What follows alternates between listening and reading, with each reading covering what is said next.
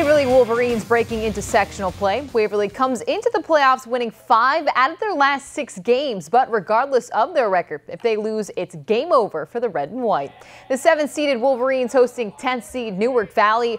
Waverly trying to beat the Cardinals for the 3rd time this year. Zach Gingrich. Yeah, that's a pretty good way to start. Gingrich with the laser.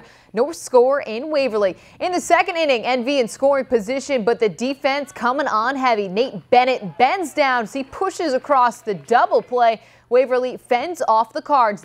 Then Gingrich at it again, another K, that one to end the inning. Waverly looking to get one across. Peyton Miller with the pop-up here. Look at this catch, though. NV secures the out, but Waverly breaks through. The Wolves locking this one up 4-1. Waverly will now move on to play 2-seed Susquehanna Valley on Thursday.